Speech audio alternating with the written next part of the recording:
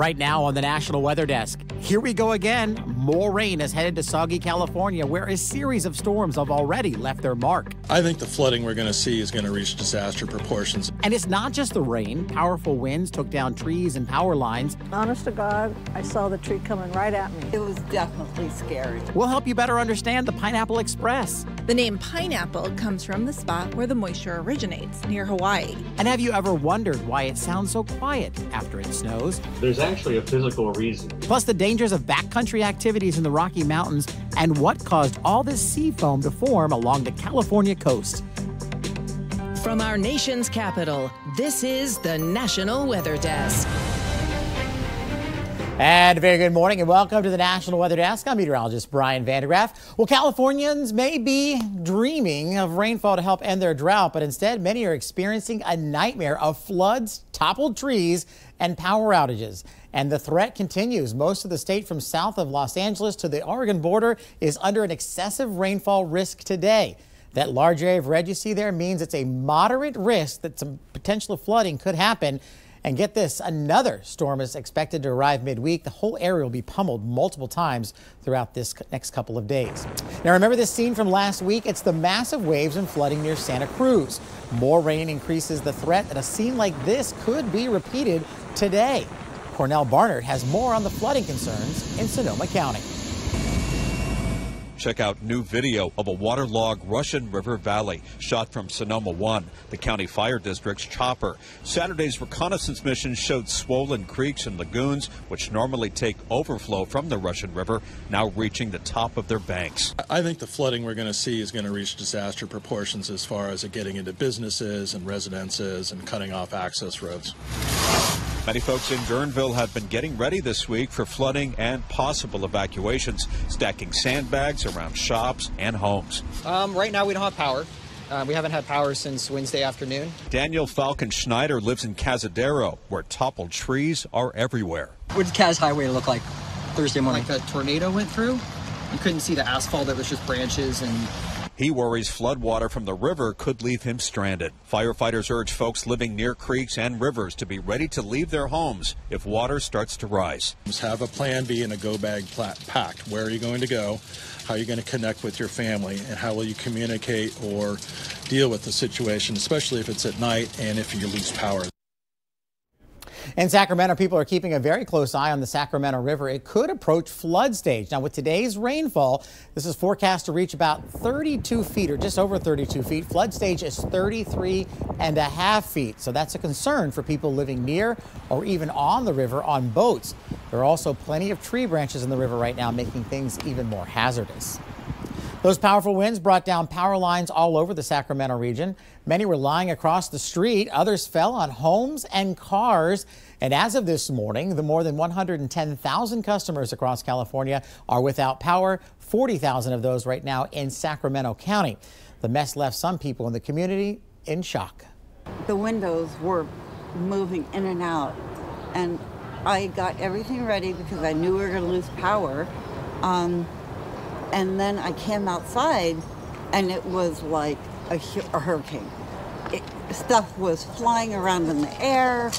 It was definitely scary.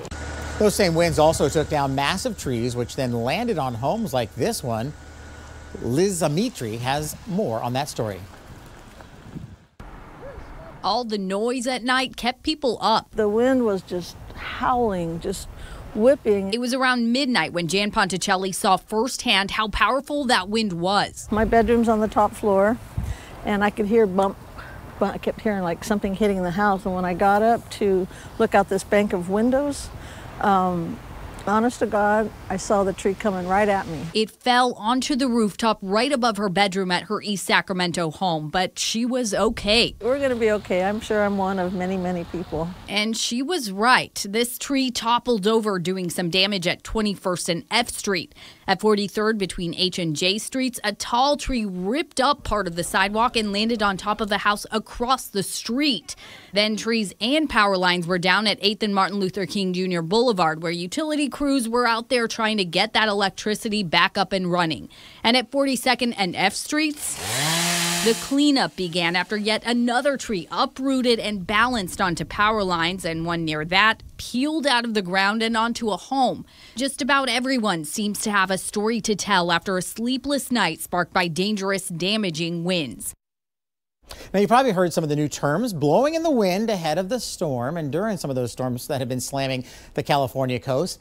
Atmospheric river, though, might be one of them. Meteorologist Emily Gracie explains another one that's been around for quite some time. You've probably heard the term atmospheric river, but have you heard about the Pineapple Express? Sounds tasty, right? Not so much.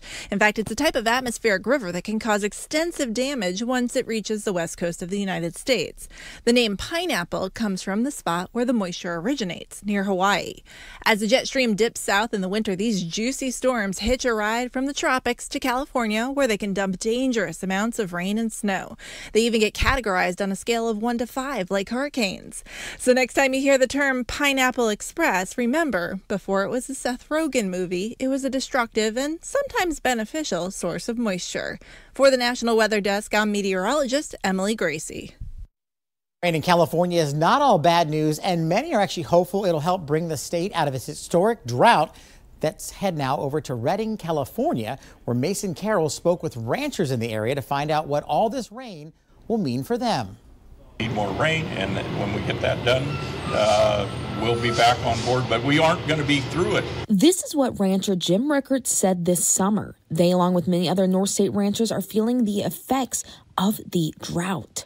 So with the increased rain and winter storm, I want to check back in with Rickert to see what this new precipitation means to them. It's a bit of a miracle. The truth is we're getting just a great rain, and who knows what's going to happen here. Rickert, who had to sell off some of his herd this summer, said the new rain will help water and feed the cattle.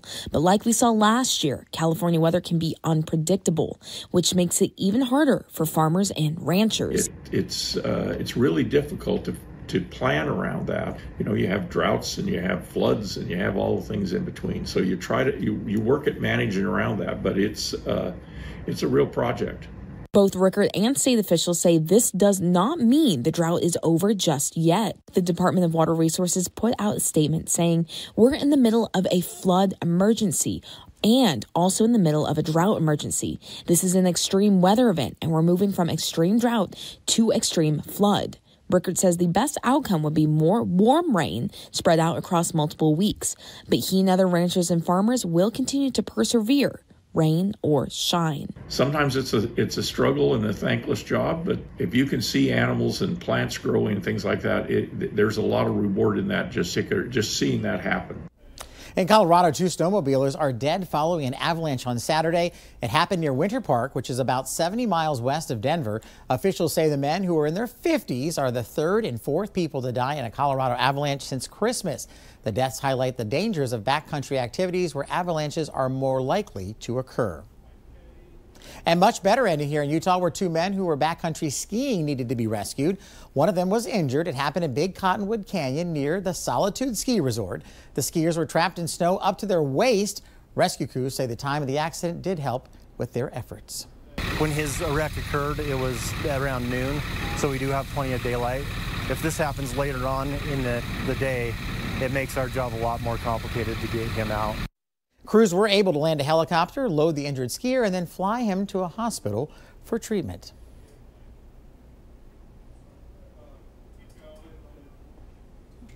And here's some new drone video from Trent Palmer taken last week. Fog settled under the Ravenel Bridge in Charleston, South Carolina due to a temperature inversion. Unusually warm air near the ground is warmer than that aloft, allowing air to circulate. But when the air at the surface is stable and cool with the warm air above, fog can form and get trapped. And if you have clear skies this weekend, you may have caught a glimpse of the full moon, known as the full wolf moon. Chelsea Henley Renwick saw this moon and framed it perfectly with a crane on Surfside Pier in South Carolina. Equally well framed is this shot of the moon directly behind the radar tower at WHAM TV in Rochester, New York. The next full moon is the snow moon back on February 6th.